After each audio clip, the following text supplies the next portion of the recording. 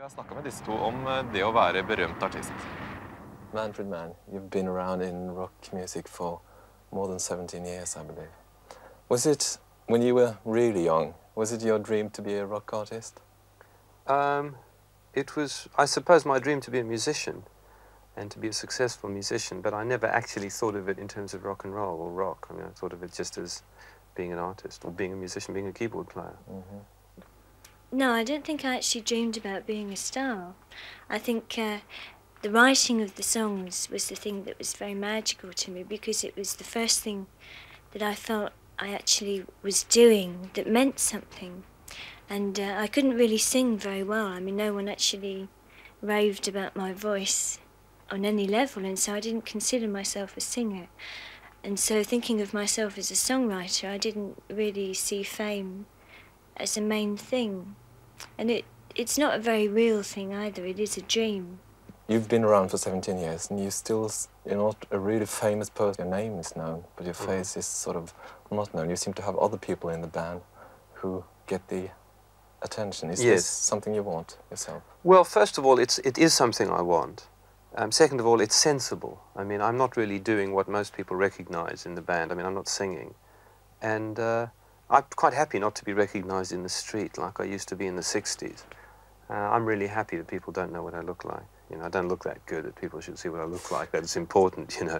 And I'm really quite happy. I'm interested in really the record and what we put on the record and the music. And I don't really like even doing this kind of thing. Would you say that to become a star is something to strive for? Is it important? No, I don't think it is important. In real terms, it means nothing at all. I mean, you know, in real terms, it's nothing. And I think there is a problem when people actually think of striving to be a star. You know, it's like, star, what is it? They think of fame, they think of happiness, they think of success. And again, these things in real terms, you know, they're nothing. I would say the star side of it is not at all the road to happiness. People forget who they are, and they think they're the star. And then when that star disappears, they're left with nothing sometimes.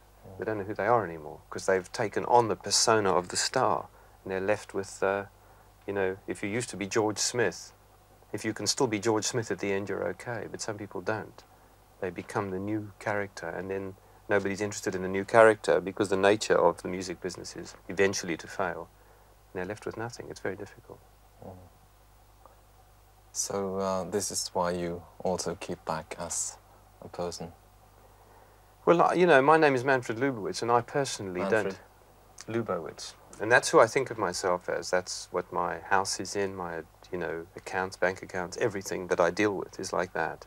And to me, Manfred Mann is not something that I relate to, except when I'm performing and perhaps working. It's not the character, the person that I am at all.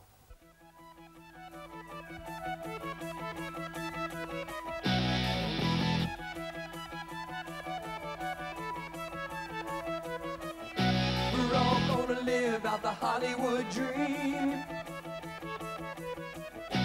Everything's gonna be just what it seems. What do you think about the future? I don't know. I think you can't think that much about the future. Live for today, you know. That's the attitude, isn't it?